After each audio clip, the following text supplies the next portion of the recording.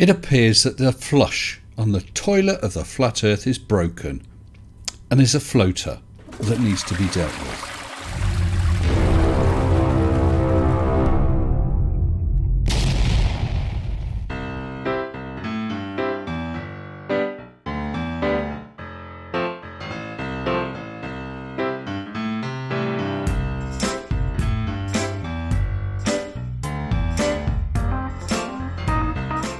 Well, it appears I made a mistake.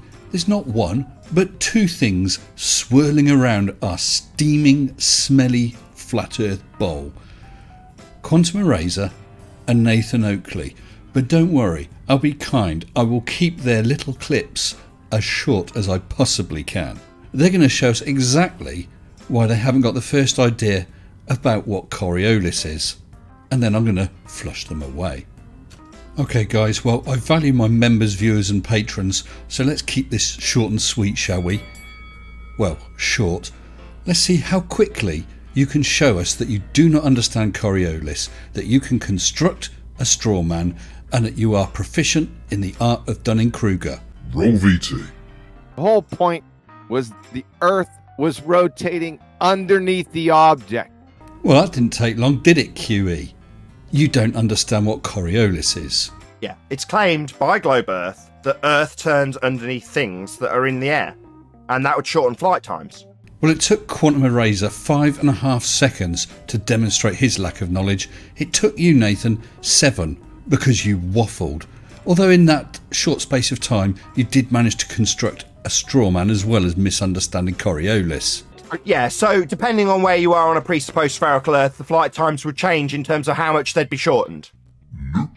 Do you understand that the Earth is rotating beneath objects, causing, you know what that word means? Causing Coriolis effect. Oh, QE, you wanted to come back and show your stupidity again? Well, if you're going to make this argument, I would suggest 72-point Comic Sans. Perhaps in a nice vivid pink. You want to still talk to this knucklehead? Well, to be honest, I'd rather not talk to either of you, but you're about the only ones left as the flat earth is dead.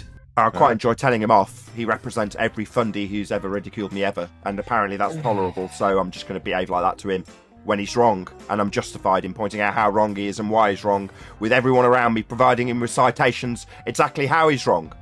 Because drones don't drift away 1,000 miles on the equator, according to him that means it's not part of the claim.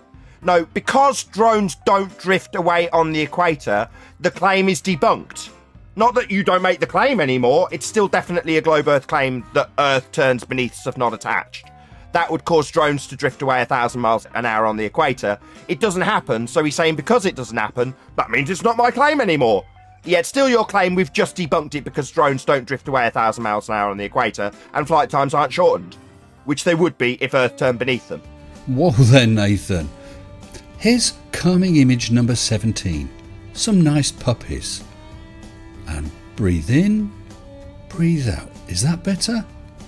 Right, let's address what you said. Firstly, both you and QE are saying that we claim that Coriolis is the world rushing away underneath objects that are in the air. It's not. Secondly, you seem to totally forget that Coriolis relies on conservation of momentum, and that's why aircraft don't experience different travel times going east and west. Finally, through all the crap that I've had to sift through on your channel and QE's channel, not once have I ever heard either of you actually describe what Coriolis is, even if you disagree with it. Not once. So what I'm going to do now is show you what Coriolis is and how it works. This next chunk will be available as a standalone reusable video to anyone in a few days time. Take it away, Mr. S. The Coriolis Force, or Coriolis Effect, is a fictitious force. It's not really a force, but it does have a real effect. We're going to have a look at it with the aid of this wooden turntable. One way that is greatly misunderstood is that many people think that Coriolis would be the turning of the Earth underneath an object above it, like this. That, most emphatically, is not Coriolis. And what's more, it's impossible due to the conservation of momentum, which I think we need to look at now. If we take a tennis ball and just drop it, as expected it goes straight down towards the earth due to gravity.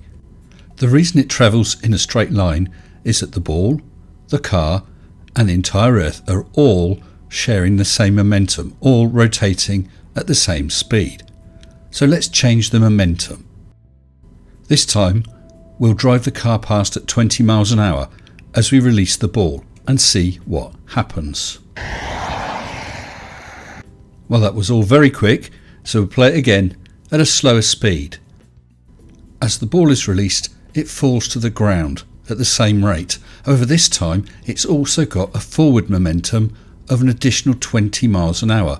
It tries to maintain that momentum.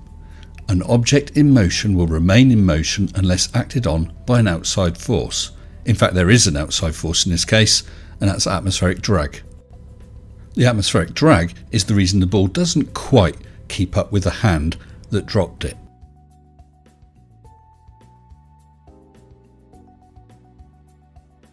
So to compare the two, while the car is stationary, the ball falls directly downwards to the orange marker box. If we place another marker box under the point where the ball was released while travelling at 20 miles an hour, it totally misses. It's still accelerating downwards at exactly the same rate of 9.8 meters per second, but it has the additional velocity forward and it maintains that momentum. So having seen conservation of momentum in action, we need to take it back to our Coriolis demonstration. We'll start by marking our centre point, the point of rotation, and another point out towards the outer edge.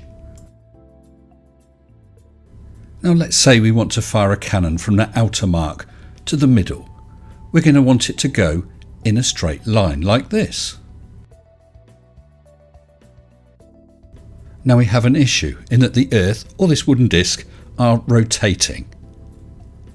Now it is one rigid object and so it's rotating at the same speed, but the outer areas are having to move faster than the inner areas to complete each rotation. So let's fire our cannon again from the outer marker towards the centre point, but this time over a rotating body. The cannonball will fly straight directly up the screen, but it has a sideways velocity due to its momentum it had at the start. That gives us a curved path. That is Coriolis. Coriolis is the deflection from a straight path that is apparently seen on a rotating surface when you are moving from an area at one rotational speed to an area at another rotational speed, but while maintaining your initial momentum. And that, Mr. Oakley and Mr. Q random font E, is all there is to it. So forget all this drift nonsense. You don't understand what you're talking about. Now, if either of you still don't get it, I must ask you a question. Do you own any teaspoons? If you do, you need to pack them up in a bag, take them back to the shop, and when they ask you why you're returning them, tell them that you're too stupid to be trusted in their safe usage. Hope you've all enjoyed this. Look forward to seeing you again soon. Until then, stay sensible. Shut up and sit down.